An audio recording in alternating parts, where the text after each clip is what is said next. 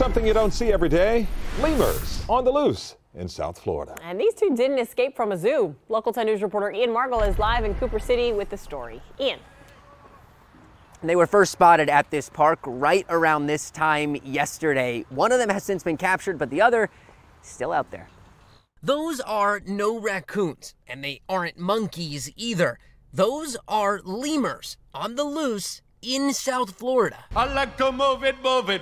I like to move it, move it. Yeah, I like to move it. You probably know about them from the movie Madagascar, which makes sense because Madagascar, the island, is the only place lemurs are supposed to be seen in the wild. But this duo was spotted at Flamingo West Park in Cooper City on Thursday.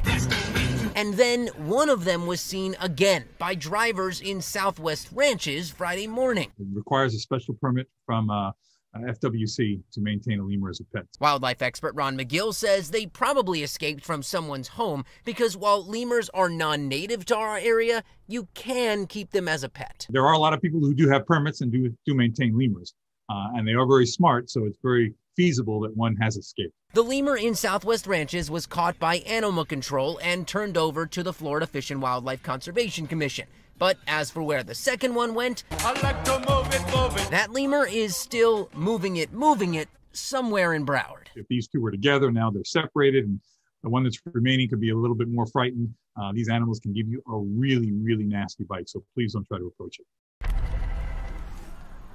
And it is still moving it somewhere in Broward County right now. The other one is safe at a permitted facility while the FWC does their investigation. At the end of that investigation, the owners who have not come forward to this point could be cited. We will keep you posted.